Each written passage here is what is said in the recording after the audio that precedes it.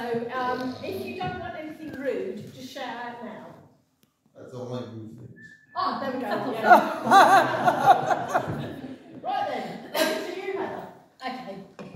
Well, I've heard of spending a penny, but I've got a feeling in my loins.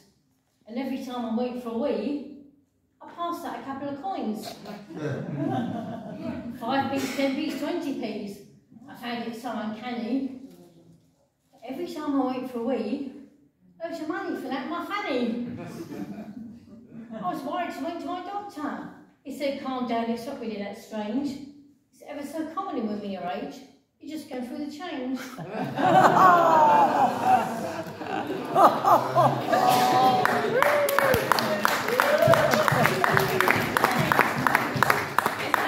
Anybody ever been internet dating? I'll admit it. You liars. Yeah. That's right. Yeah. This one's called, I'm giving up internet dating for it. I think it's Tinder. I went out with a bloke in his 70s. He had grey hair and a wobbly denture. He'd not had sex for 10 years. Stuck his cock in my ears. Wow. I think he had penile dementia.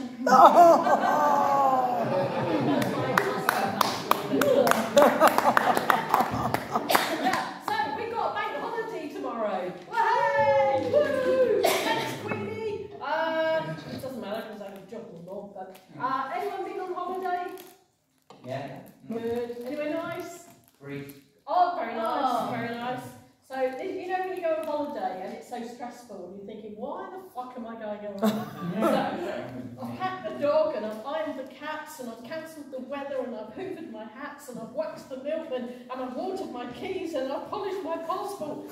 Spray tanned my knees.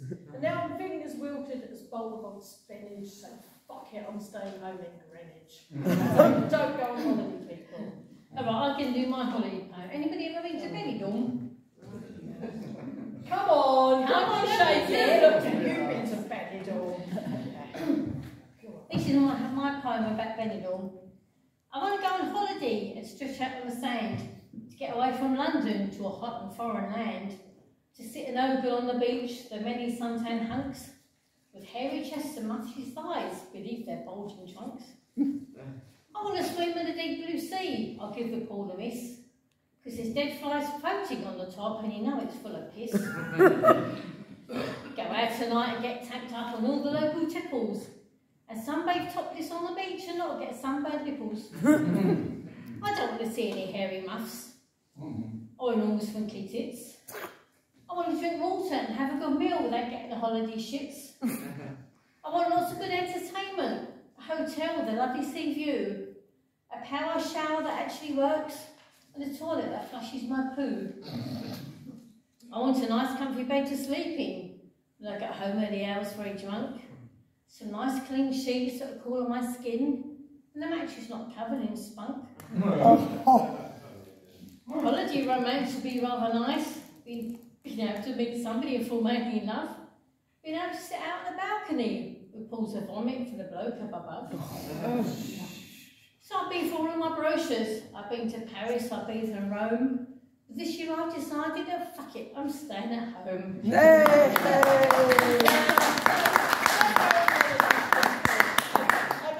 Kind of talking of holidays and bank holidays, I haven't got a job anymore, and I was cutting. I know, this is what happened. This is the kind of email I got when I lost my job. It's really nothing personal, but we've been reviewing your position and we're a super busy company and it's time for a transition. You don't excel at spreadsheets and you're typing slower than a snail and you can't be bothered to answer the phone, you keep letting it go to voicemail and your timekeeping is abysmal.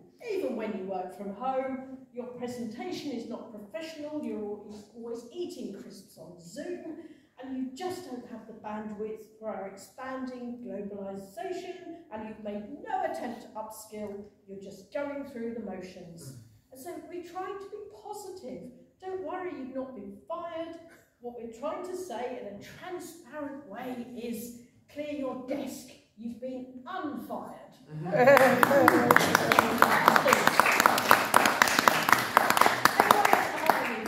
Very good. You're too old. Yeah, I know. Last week. My friend almost lost his job as a roofer last week. Caught masturbating. But he thought it couldn't be seen. But luckily his boss did not give a toss. And just told you to wipe the slate clean.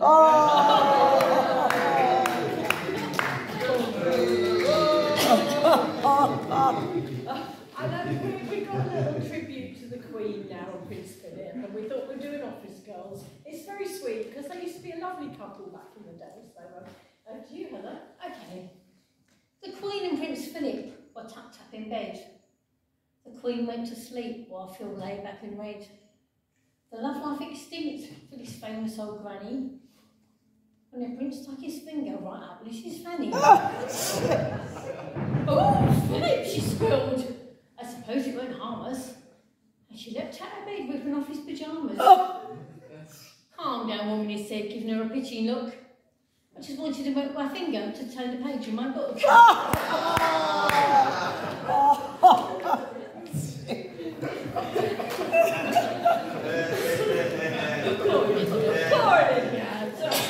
my little there you go. Right, we're over it now. Right, and this is about anyone that's been divorced and got ex-horrible partners and everything. Well, yeah, this is. I first met my ex-husband on a day trip to Leicester. He was working in Starbucks as a sexy barista. Our romance was instant. He was hot stuff in bed, and he always kept me up all night. We couldn't wait to be wed. He used to get my jugs out, and I'd watch him pour his cream, and he'd whip me into a frenzy. So Sawyer, I had to scream. But after only a few years, our frothy passion dissolved. I became insipid and flat, and he was weak and bitter and cold. And we no longer bothered to grind our beans. Our caffeine came out of a jar. We were a stereotypical beverage couple with 2 kids, and coffee is grounds for divorce. So now I'm single, I can let off steam, and I can be who I've always wanted to be, and although it can be a bit of a strain, I just fancy a nice cup of tea.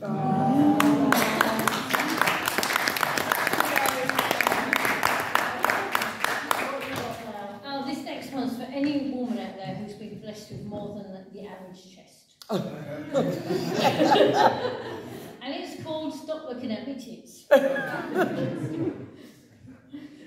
It's difficult when you have extremely large tits, trying to discover a bra that actually fits and isn't so tight that it causes fat ripples, squashing you flat and inverting your nipples. Those underwire bras are designed for big breasts that lift and support and cause bosom arrest. But gravity will eventually cause a bend in the wire, so you often end up with one tit much higher. To have the perfect cleavage, you need a bra that fits. Those lacy little numbers only cover half your tits. I tried a sports bar high impact now that I'm getting bolder, but on the treadmill at the gym, my tit flew over my left shoulder. A plunge bar is a no-no and lifts them up far too high, but going braless is an option, as I wave my tits goodbye. Some women go for implants to make their boobs much bigger, but they just look so ridiculous on a tiny little figure. You get a frequent backache when you have huge bazookas. The shoulder straps to in your skin, I'd rather have verrucas. I could have a breast reduction and go under the knife, but would having smaller bosoms improve my quality of life? So I'm going to invest some money and make a measure bra that fits, to heighten them up around my knees, to stop you looking at my tits.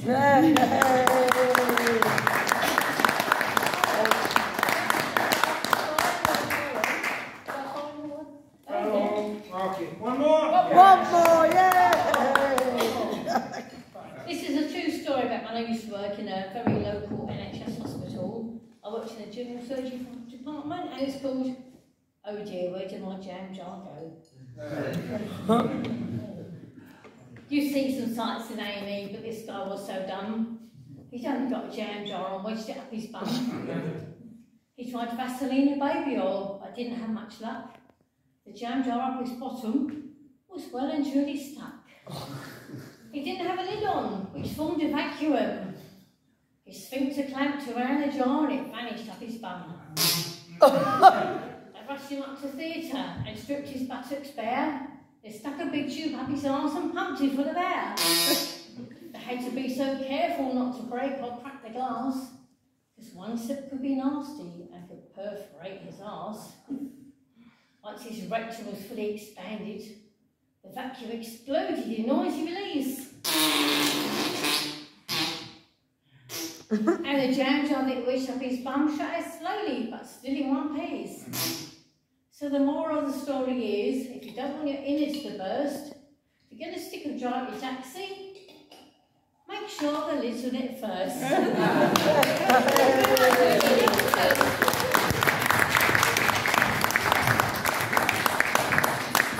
Alright, okay, next up, oh boy, we are in for an adventure, a very musical adventure here, okay. Bringing you right straight on, okay, Frankie Calvert and Keith Brave, the Stage Charge! Yay!